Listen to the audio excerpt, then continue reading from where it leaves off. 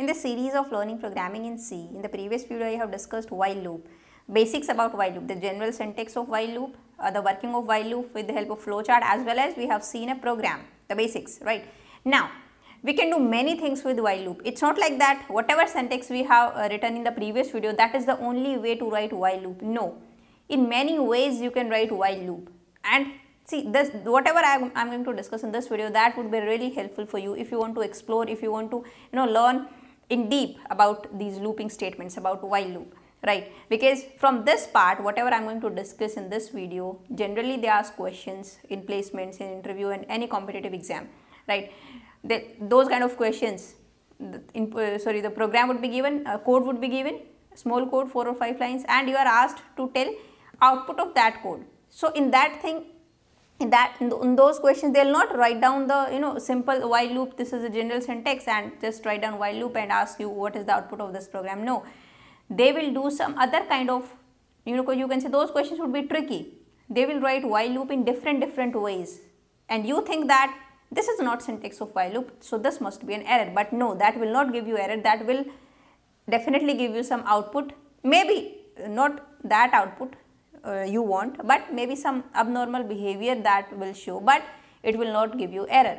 So those things I will discuss in this video, right? So now let us discuss in how many ways we can write while loop. See, first of all, what was general syntax of while loop? We write while, this is a keyword. Here we write some condition, termination condition. Here this is what, here I am going to write some statements, or you can say this is body of loop, right? And here only we write what, that modify or update expression, you can say that increment or decrement, and after that, that's it. The initialization is before the condition, right? All the three things which is important for any loop is initialization, condition, termination condition, and modify and update expression, or increment or decrement.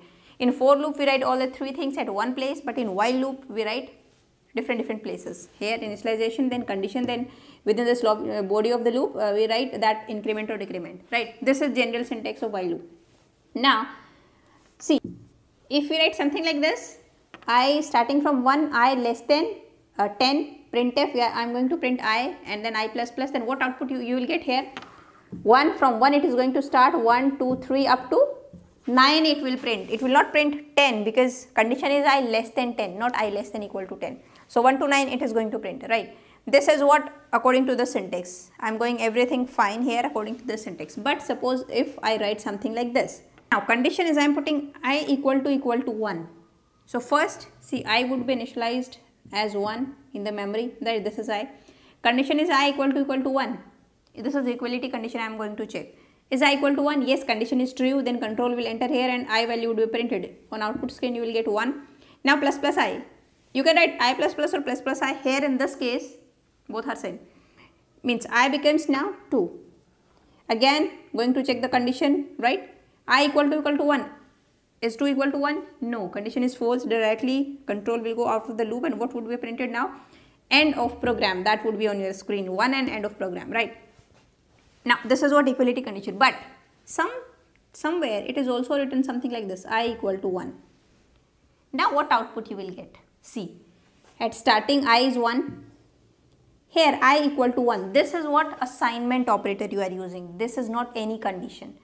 Assignment operator means the value of the right hand side, whatever the value, that would be assigned to the variable that is on left hand side. Now 1 would be assigned to I, right?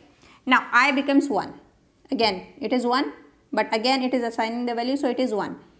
Now here we have 1. 1 means true always. If here other than 0 you write anything, 1, 2, 3, minus 11, minus 12, anything, then that would be considered as true. If you write 0, then only it will be false. So now 1 means true, it will print I, that is 1 would be printed. Now I plus plus I means I becomes 2 now. Again check the condition. Condition is what? I equal to 1. Again assignment operator, so in I am going to assign again the value 1. So I value becomes again 1, right? Condition is true, again it will print 1. I plus plus means 2, again check the condition, but it is I is equal to 1, again it will become what? 1, right? So now again it will print 1. So now what do you think? Is it going to end? No, it would be infinite loop because condition will always be true. So it will print infinite time 1 1 1 1 on your screen, right? So please take care of this thing, double equal to and single equal to. If you want to check the equality condition, double equal to you have to write here, right? And if you write here something like this, see, same if I write here something like this, while 1, you are doing what? Hard coding. The while 1 you are writing in your program only, this condition will always be true, right? If you write here like 10 or 1, suppose 10 is here, so while 1 condition is true, 10 would be printed on your screen. Plus plus I, it becomes 11, right? Now while 1 condition is true, now 11 would be printed on your screen. I plus plus 12, while 1 condition is true, you are not giving any termination condition, it is not going to end. So it will print what? 10, 11, 12 like this it will print. So it would be an infinite loop. And see what it will print, it's not like that it is going to print till infinity. Yeah, it will print within a range. Within which range? The range of the integer. Range of integer is what? Minus 32768 to 32767. So once it will reach till 32767, it is not going to print 32768, 32769. Then what it will print? See, this is what? Circle of signed int. So once value becomes 32767, it will print what? Minus values, minus 32768, minus 32767 like this. Minus 1, then again 0, then again this would be an infinite loop, but values would be printed within this integer range only, right? You can see the output now after running this program. But single difference is what? I am putting here I, not 1, I am just putting I here. Now you think that you are not giving any condition here, so it would be an infinite loop, but not, it would not be an infinite loop. So now where it is going to end? See, here I is 10, suppose I is 10 at starting, while I means 10, anything other than 0 considered as true, 10 is true, so 10 would be printed. I plus plus I means it becomes 11. Now again 11, that is also true, 11 would be printed. 12, again 12 is also true, 12 would be printed. 13, and this is going to it is going to like this, 10, 11, 12, 13, 14, but what, where it is going to end? Once the value would be reached till 32767, like it is going to print.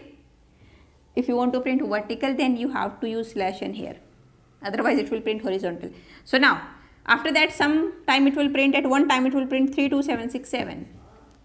After that I plus plus means it will become minus 32768. So minus 32768 it would be printed.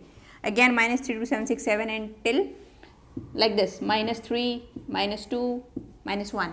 Now at one time value of I becomes minus 1, plus plus I, now it becomes 0.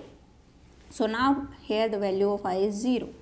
Now check, while I is 0, 0 means condition is false. Now it is going to stop, means now it will print what? End of program. Till minus 1 it is going to print, right? So it is not infinite loop. Please take care of this thing. Still you are not giving any condition here, you are not giving any condition, but still it is not infinite loop, it is already a condition. Because at one time definitely I value would become 0, and once I value becomes 0 it is going to end. I hope you are getting these concepts, right? Next thing what you can do with this is, suppose I am not writing here this plus plus I am not writing any modify expression here. So now what will happen? I is 10. So now first what value would be printed? Here I am writing I only. So 10 would be printed. 10 is true, 10 would be printed. No plus plus or minus minus I. Right? Again control will go here. I is what? Again 10, 10 is true, again 10 would be printed. I is what? Again 10, 10 would be printed. So now it would be an infinite loop. Here also I am using I. Only difference is what? I am not incrementing that I. If you will not increment that I, then definitely I value would be remain same, that is 10. 10 is always true. So now it would be an infinite loop, and it is going to print 10, 10, 10, 10 infinite number of times. Right? Next is what? Suppose I am writing here this condition, I less than equal to 10, and I am not initializing this I here. I am doing I plus plus here. Right? condition I am writing, modify expression I am writing, I am not initializing this value 5. So now I don't know what is value 5, right? So now what it will print? I less than equal to 10. We don't have any I value, starting value, so it is not going to print anything. It will just print end of program. Now in this case I have some doubt, so you run this program and tell me in comment box what output you are getting.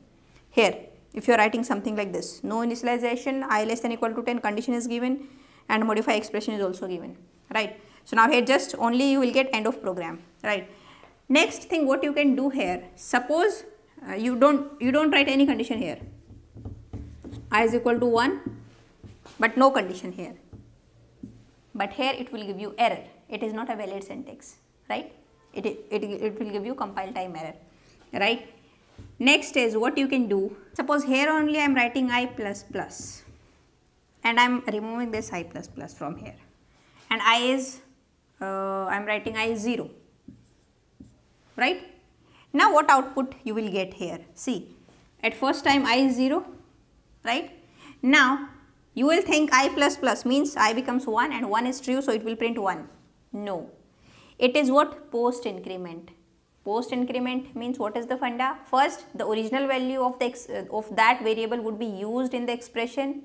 After that value would be modified. Original value of I is 0. 0 would be used here for the condition. Now 0 is what? False. So it is not going to enter into this loop. It is directly exit from the loop, and what it will print? End of program. Just end of program, right? In case I am writing here this plus plus I. Now it is what? Pre-increment. Pre-increment means first the value of that variable would be incremented. After that the incremented or the updated value would be used. Either it's incremented or decremented. Whether you are using here plus plus I or minus minus I.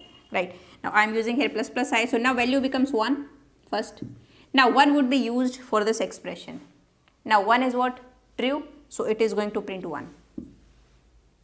Now again, here I am not writing anything, so again it will check the condition, right? Plus plus I means it becomes 2 now. 2 is also true, 2 would be printed. Again plus plus I means 3, 3 is also true, 3 would be printed, right? Now tell me, is it infinite loop or not? No, because this is I is integer variable, we have some range of integer. In that range we will somewhere sometime at one time we will also definitely going to reach to 0 because I am incrementing I. So 1, 2, 3 up to it will print this, then minus values, then till minus 3, minus 2, minus 1. After that plus plus I means it becomes 0, it is going to stop. Till minus 1 it is going to print. So you can see the output after running this program, right?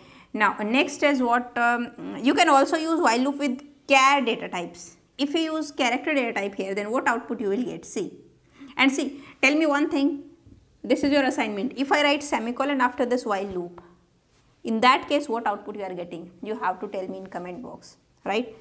Now I am doing this with character. I am using while loop with character. I hope you know the range of the character, that is from minus 1 to 8 to 1 to 7, right? This is the program, right? Now character value, that is A. First of all the variable name is this one and A is stored, not exactly A is stored here. The ASCII value of A is 97, that would be converted into binary form and that would be stored in memory, right? But here just for the understanding purpose I am writing A here. While CH is A is 97, that is true. CH would be printed here, so means percentage D CH, so 97 would be printed here.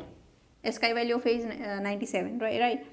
Next is CS plus plus means value becomes 98. So now here you can say 98 would be stored, 98 or you can say B, that is also true.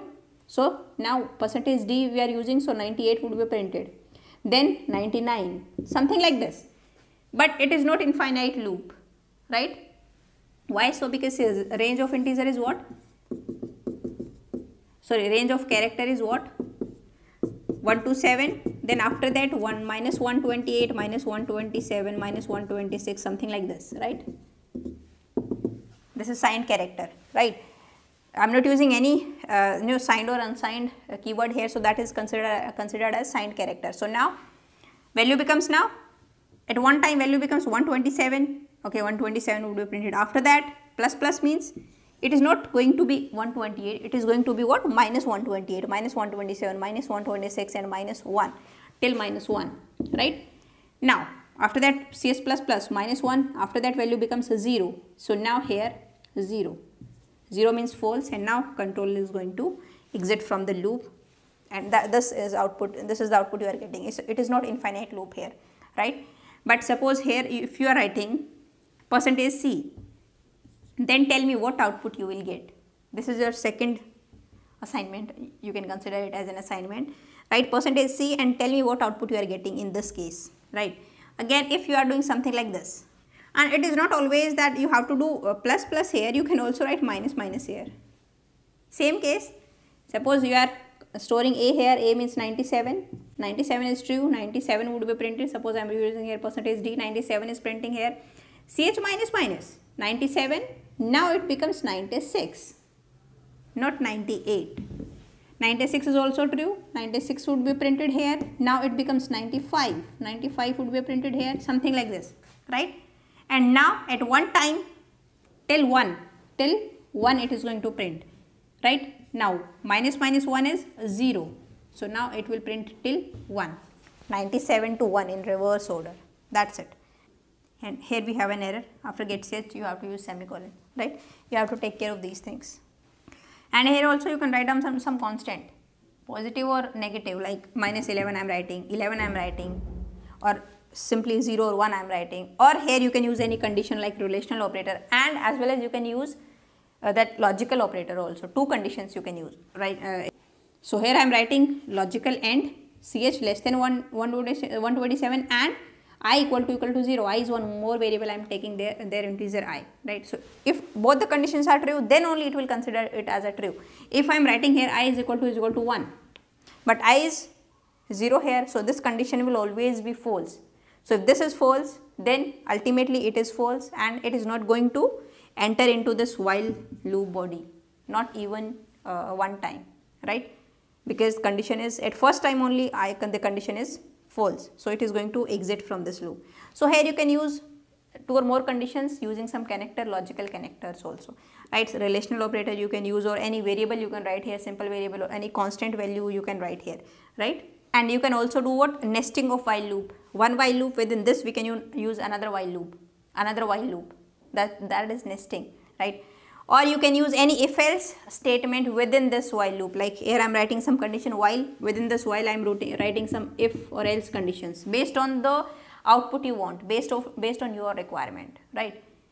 That thing we can also discuss when we will discuss some programs, when we will write some programs using while loop or for loop, right?